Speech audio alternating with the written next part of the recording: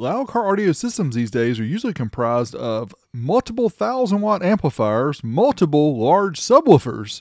But what about back in the day? That's right, you've all heard these stories of these old school amps such as the Rockford Fosgate Punch 30 HD. Well, we're going to try it out today, my friends, and find out, can it power 4 12-inch subs?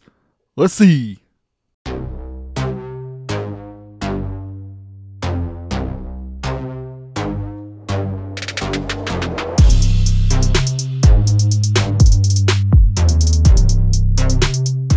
Back in the 80s and 90s, car audio amplifiers cost multiple dollars per watt. Example here, Rockford Fosgate Punch 30, $180 back in 1991 was equivalent to about $420 2024. Now people will become accustomed to using these low power amplifiers in their systems. As shown here, the Punch 30, 15 watts by 2 at 4 ohms or 50 watts bridged at 4 ohms. 12 Mondo watts per channel of pure power. Rockford Fosgate had these displays in their dealers showing 1 amp driving 16 speakers. That's right, these little amplifiers, even in their owner's manual, was showing 16 speakers, 8 5 1/4, 4 tweeters, 4 12-inch subwoofers, all with a passive crossover network. The manufacturers knew that most people were using smaller amplifiers, so they designed drivers that were more efficient with smaller magnets, less moving mass, and requiring larger boxes to get that efficiency. Now, I tested the Power 100 HD by Rockford Fosgate in the past and kind of made a joke about it because it's literally 2 Punch 30 HDs in a different heatsink. I was saying this amp was very un-Rockford Fosgate in the fact it wasn't really underrated. It's very low powered, and I just didn't think they sold a whole lot of them. But I got some feedback from some former Rockford Fosgate employees saying these amps really sold well and they were able to power full systems. Heck, they even hit them with hammers when they came off of the assembly line. This is not a Mickey Mouse program! In an even older video, I showed the Rockford Fosgate Punch 30 on my amp dyno not long after I got it, and you could see the amp only did about 50 watts here at 12 volts. That's bridged at 4 ohms. So that's literally what it's rated, but man, so little power to run a full system. Now, around 1991, Rockford Fosgate introduced the HD series, or hybrid design, so I decided to pull out a Punch 30 HD, and let's take a closer look at it, and then we're going to talk more about what we're going to do. Very simple here. On one side, we have the low-level inputs via RCA jacks. Over to the left a little bit, we have the input gain. They're separate gains for left and right. We also have a power LED, which is red in color. Then we have the speaker terminal here, speaker output, which is a 4-pin jack. And I'll also show the Molex plug here that plugs into it. It reminds me of a computer ATX power adapter that I'm sure many of you have seen if you've built computers in the past. I do have it here on a factory harness with a 4-position terminal block. I'll leave a link in the video description below if you want to pick one of those up if you have one of these old amps. Here on the other side of the amp, very simple, just one power input, has a remote, 12 volt and ground via this removable connector. You might have seen these on some of the newer amps. They're really small, only accept about 14 gauge wire. And here is a graphic if you have one of these and want to know how they work. Now, as far as dimensions go, 7 inches by 6 inches by 1.6 inches. Now, based on the claim that this Punch 30 can power 12-inch subwoofers, 4 of them, I decided to pull out the Quad Box by Kicker. I've shown this before. It has 4 L7R12s in a ported enclosure. This is something you can buy straight off of the Kicker website. But something that many of you may not even know is the sensitivity of this box. 98 dB, which is equivalent to like some of the old Cerwin Vegas subwoofers everybody loves because you could power them with a very small amp. So let's take this Punch 30 HD, take our 2001 Sequoia, and let's slap this stuff in here and find out what we can do. Now, the Quad Box is a dual 2 ohm enclosure. It has 2 different terminals, which I'll show here. So what I decided to do is I could have wired it in stereo to the amp, which would have been 2 ohms per channel. But in order to simplify it, I wired it in series. So that gives you a 4 ohm load, which I sent to the amp, and I bridged the amp at 4 ohms, or right around 3.7. And that way we can power these like subwoofers like people did back in the day and find out how it does. Now we'll do the sweep here on the SSA meter to find out what our resonant frequency of the vehicle. 48 Hertz is where we got the loudest dB. So we're going to be using 48 Hertz tone for all of our tests coming up.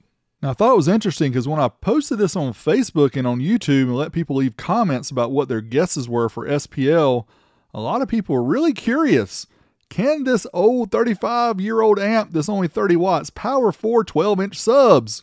So I let people take guesses to see how much SPL we can get, and we had guesses from 95 dB up to over 150 dB. So maybe somebody got it exactly right. Hold on to your hats, let's find out. Here we have the Rockford Fosgate Punch 30. That's right, 30 watt amplifier. We have the SSA meter down here in the kick panel. And again, those who ask about the app, you have to have the meter and the app, not just the app. You can't go cheap. You got to have the meter. That's what measures the dB, and this is just what displays it. So let's try it here and see what kind of dBs we can get. Can we get 130? I don't know. Let's find out. Step into the lab, sound pumping real loud. Willis City crew testing, making the street crowd. Here goes test one.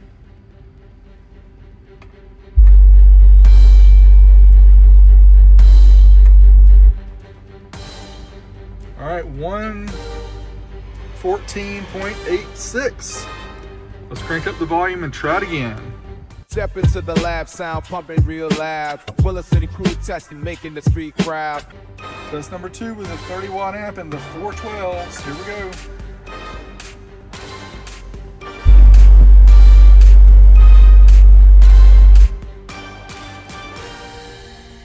All right, you can completely consider me shocked that we were able to get 130, almost 131 dB with a Punch 30 amplifier on 412s.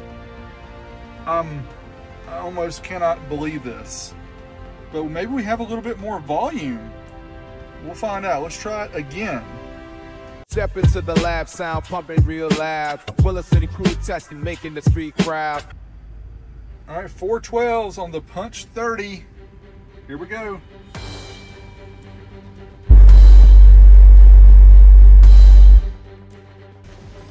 No way. Can you see it, my friends? 131.28 at 48 Hertz with a fracking 30 watt amp on 412s. Old school for the win. Just for kicks, I gave it a couple more ticks here on the volume. Just when I think you couldn't possibly be any dumber. Here we go.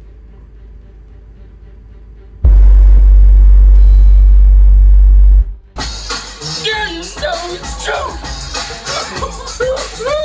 131.49. Okay. I'm officially shocked. Honestly shocked. I should mention that that was with all the windows up, sealed up completely.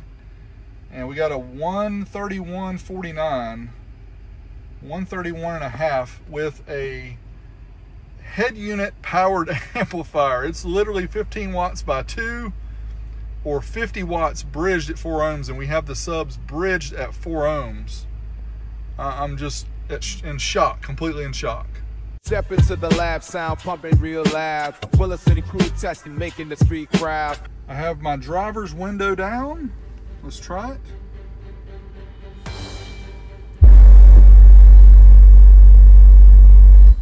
Man, they witnessing history, lucky mother lover. You see it. There's no lies here. There's the meter. 133 dB. The 412s and the quad box. And the Punch 30 amplifier here. It's the only amp I have running. The amp that's built into the car is powering the rear door speakers, but that's not helping any. But yo, 133. Lord have mercy. So I didn't show it up to this point, but also I used the AMM1 to find out how much power I was getting during these tests. So I'm going to show a couple of different examples here. Notice I was rising to somewhere between 7 and 11 ohms, getting between 30 and 38 watts, which is not much power. So I decided let's hook up, listen to some music, also measure the SPL and the power output. Let's see. All right, I have a cool bass-heavy Christmas song here loaded up that's from the YouTube audio library called Hip Hop Christmas. And I'm going to try it here. Again, punch 30 on 4 12s. And we'll try to keep up with the power output as well as the SPL output. Hopefully I can keep the glare off here for you. Let's see what we get.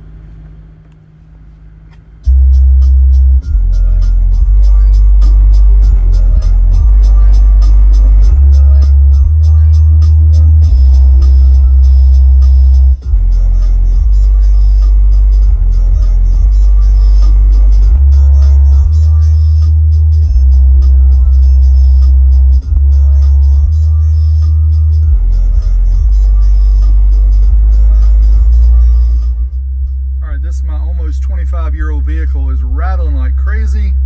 There you can see we got almost a 131 at 49 hertz. It's kind of bumping. I got to admit, it is kind of bumping. Feel the bass, let it hit your soul. Tested amps with the perfect control. Willison's magic audio rolls, bringing that sound full and whole. Willison's magic audio rolls, bringing that sound full and whole. Full and whole, full and whole, full and whole, full and whole. From sub to amp, feel the power flow. Every test the journey in the sound though. Riding high on beats, watch the speaker show.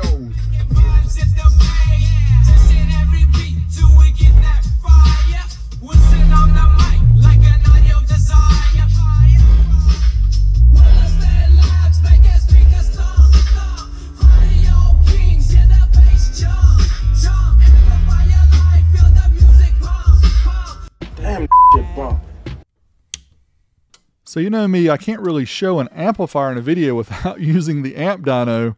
So for today, we're going to run it at 4 ohms mono because that's what we were really running it with on the quad box. Find out how much power we're getting out. Did we do any more than the previous punch 30?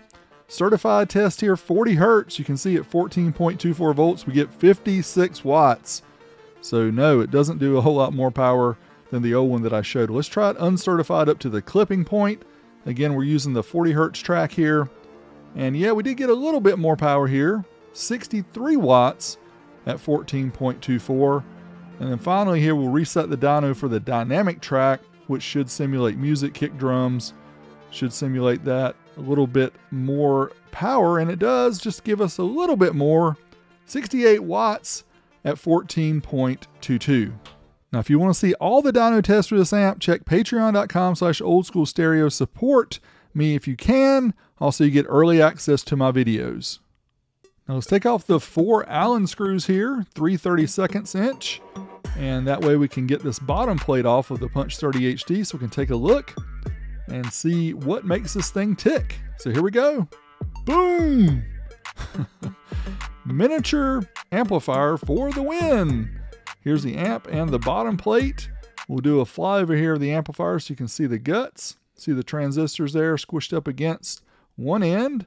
We have some driver modules. We also have some capacitors, and we do have a power transformer there in the middle, some chokes, etc.